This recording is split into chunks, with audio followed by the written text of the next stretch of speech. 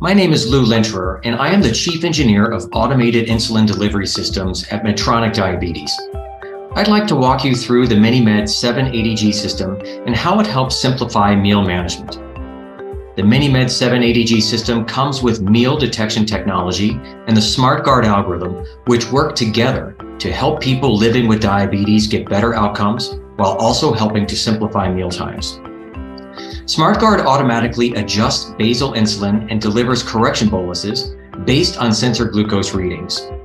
A SmartGuard target is first selected to personalize the desired glucose level. The SmartGuard target helps determine the auto basal insulin that is delivered by the pump.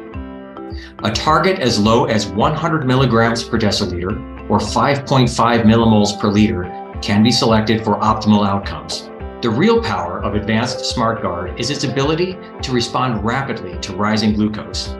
An automatic correction bolus may be given as soon as the sensor glucose rises above 120 milligrams per deciliter or 6.7 millimoles per liter, and the autobasal has reached its maximum delivery rate limit.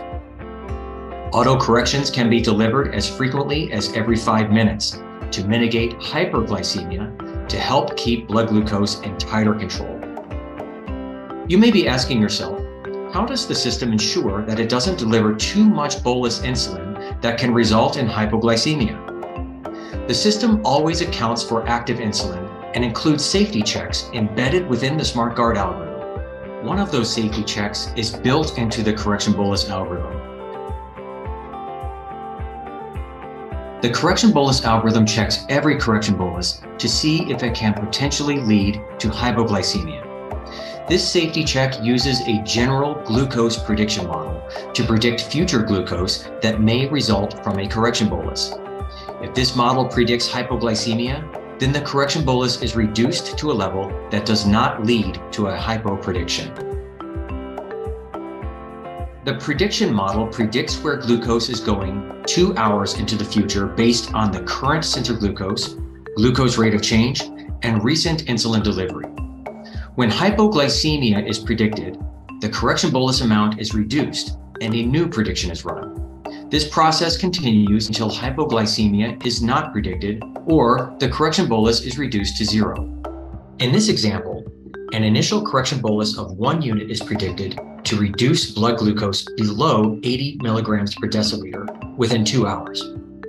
The correction bolus is reduced to 0.75 units, and the new prediction still estimates that low glucose will occur within 2 hours. Finally, the correction bolus is reduced to 0.5 units, and the prediction is that glucose will stay above 80 milligrams per deciliter for the next 2 hours. The system will then deliver a 0.5 unit correction bolus. Every correction bolus is checked by the correction bolus algorithm before it is delivered to ensure effective therapy while managing the risk of hypoglycemia. What does this all have to do with meal detection? The meal detection model builds on the correction bolus algorithm. The system uses current and past sensor glucose trends to detect the presence of a meal. Without meal detection, the system may give more conservative autocorrections even as the glucose rises. With meal detection, if a pattern of rising glucose indicates that a meal has been eaten, then the system will allow more insulin to be delivered by relaxing the bolus reductions in the correction bolus feature. In many cases, this allows stronger correction boluses while sensor glucose values are rising to help bring the user safely back into range. Now that you've learned about meal detection, there's one more feature that helps make managing meal times easier for people living with diabetes. The meal bolus algorithm in SmartGuard now includes a similar glucose prediction model as the correction bolus feature. This predictor accounts for recent carbs that have been entered, sensor glucose, glucose rate of change, and total insulin in the body. If low glucose is predicted in the future, the system reduces the meal bolus to a level that avoids the predicted low. Because of this, sometimes people may observe that the bolus recommendation in the system is different than what they expected. This is normal. This is the system's way of protecting the user from stacking insulin and preventing potential hypoglycemia.